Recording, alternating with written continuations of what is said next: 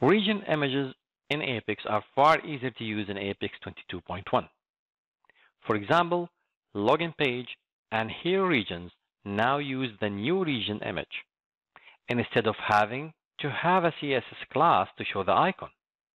To change the icon for the login page, all you need to do is to replace the file URL property with an image path.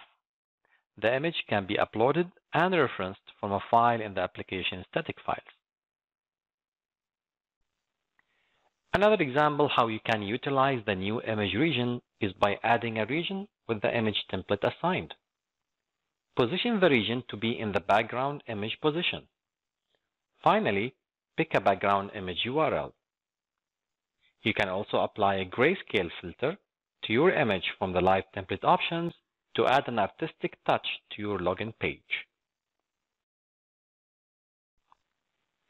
Using this feature gives you the capability to refine the look and feel of your Apex page.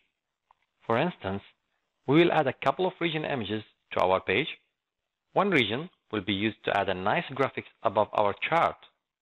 The other region image will be placed in the banner position, adding a nice banner to our application. For the banner region image, we will enable the image stretch property.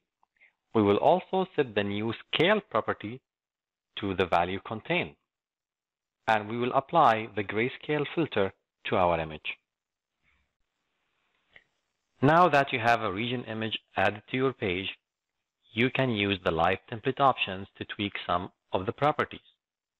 Things like ratio, scale, shape, and filters can be changed now from the live template options and are specifically new to our region image. Thank you for watching.